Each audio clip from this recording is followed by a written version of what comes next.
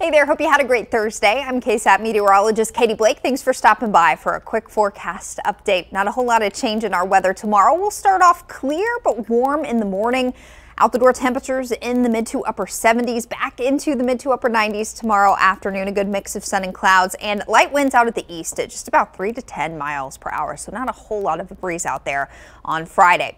Heading into Father's Day weekend, it's going to stay hot. Highs in the mid to upper 90s both Saturday and Sunday. As we get into Monday, temperatures will actually peak on Monday afternoon, pushing 100. That means our heat index, or our feels like temperatures, are likely going to be up closer to 105, maybe as high as 110 for a brief period of time Monday afternoon. Reason temperatures kind of spike on Monday, we've got a weak frontal boundary that will be dropping in late Monday, and that's going to help to really maximize our temperatures as that front is moving in. That front could also spark some showers and storms for us as early as late Monday into Monday night and then Tuesday, and we'll also see our temperatures take a little tumble back into the low 90s Tuesday into Wednesday of next week. Until then, really just hot for Father's Day weekend. Have a good night. Justin Horn will be in for Mike Osterhage tomorrow morning on Good Morning San Antonio with the latest forecast for you.